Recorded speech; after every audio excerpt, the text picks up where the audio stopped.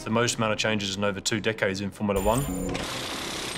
Traditionally, aerodynamics has been the key player. And the power unit is now going to play a significant part. So the whole thing has to work well together to produce the perfect lap.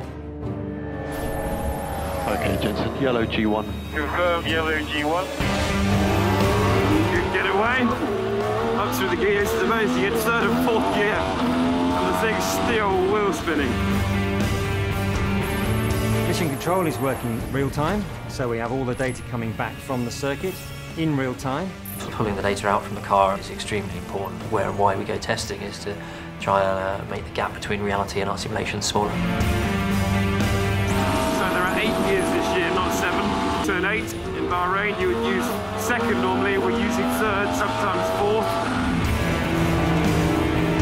High speed, there's a lot less grip in the cars this year because of what they've done to the downforce.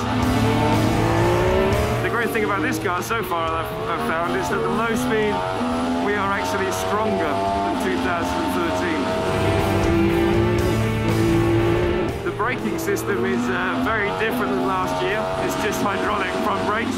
The rear is controlled by the power unit, so it decides what is best to slow the car down, whether it's the ERS unit, the engine braking, or using the brake discs and pads themselves. With these cars, everyone has got to go through a new learning process. I think the racing is going to be super intense. The most important thing from the circuit is to take that data so you can correlate and validate your models.